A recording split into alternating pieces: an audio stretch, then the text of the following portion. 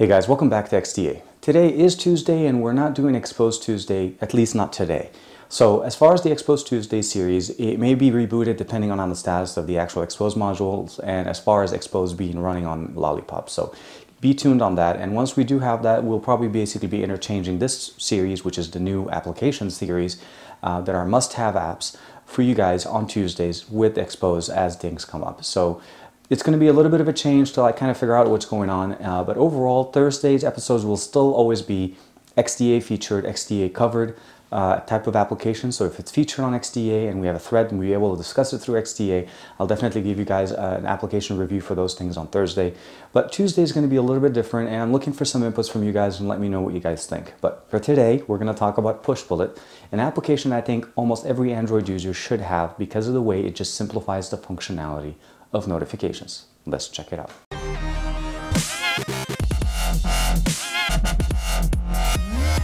The application is called Pushbullet. We actually activate the application right there. You can see I've been using it and actually trying to sync applications or even notifications between one device and another. The main benefit of it is the ability to interact with your device with your PC. Now, this actually works across multiple devices, so you don't have to have it on one device alone. I have it sitting right now on my Nexus 6. I also have it sitting on my Note 4 right there.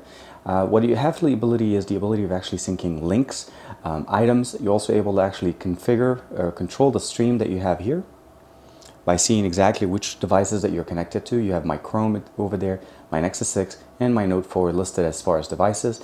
I also have the ability of listing it by channel, contacts, myself, or everything. Everything just gives me a stream of every single notification that comes around, and this works great if you have multiple devices and you want to be able to get the notifications from multiple different units.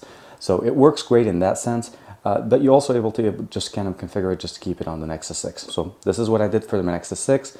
If I want to go to my Note 4, I can see that these are the other two notifications. And of course, anything that is from my Chrome that was pushed directly to my devices, and I don't really use it too much. What we do get here is the ability to actually go in and just say everything, and we'll see all the other notifications. You can sync full-size images between your device and your other one. So you can, let's say if you download this really cool wallpaper and you want to be able to access it from your device, well, here it is. It's actually synced. I synced this not to my device, I synced it to my Note 4, and I'm accessing it on my Nexus 6. That's the beauty of this application. It works great. It has a desktop version of it itself, so you can install it on your PC or your Mac.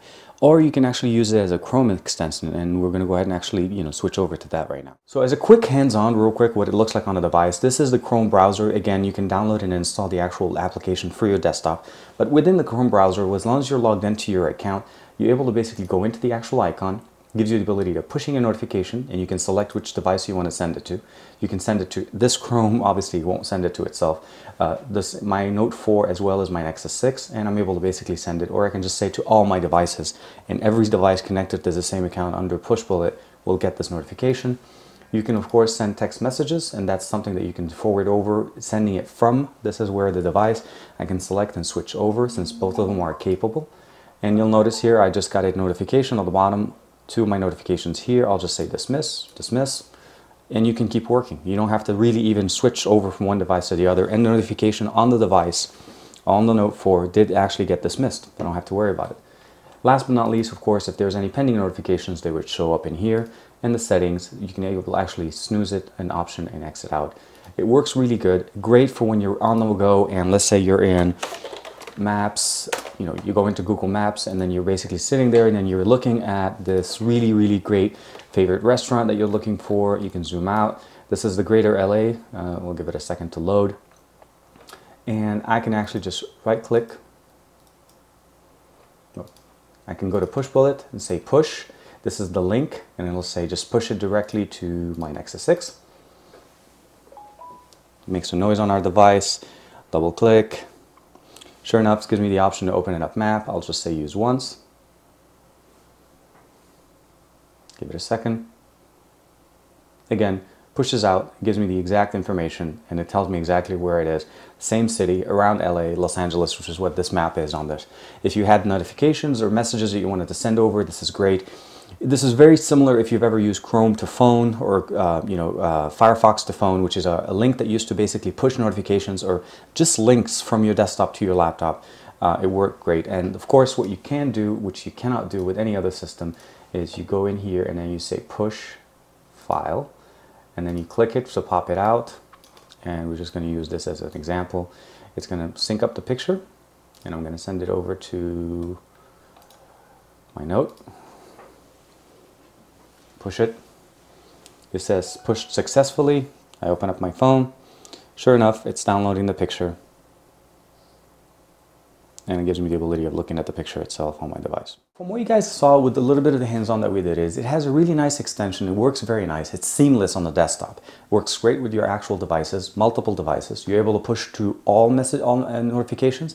So there's a feature where you have a notification that shows up on one device. It will show up on all 3 of your devices. So be it the Note 4 directly into the Nexus 6 and the desktop, and you're able to dismiss it from any one of them. It works great for when you're receiving calls. You're actually able to see directly on your screen without having to actually take out the phone and look at it. So it depends on how your life is. I think this is one of the more required kind of type applications that you need to have on your device, or at least use. It simplifies and gets things running. And again, from a system, just to be able to even just share files between one device and another, it's really good. Because it just pushes the device directly, or the actual message directly from one system to the other. If you're sending a picture, it's not cropping it and sending it over. It's sending the actual file that you want to send. It works great. I can send it from my desktop to my devices, or my devices back to my desktop. It works good. So let me know what you guys think about this application. Have you used it? Have you tried it in the past? Maybe not using it anymore. Maybe you want to check it out again. I'll give you guys a link to their main website. Definitely check it out. And again, let me know what you guys think with maybe the new direction with this system. These are going to be must-have apps. These are apps that are kind of unique enough that give you access to something that you normally wouldn't think you need. But once you have, you're thinking, why isn't this built in? Anyways, as usual, like and subscribe to this channel, like and subscribe to my channel, and I will see you guys soon.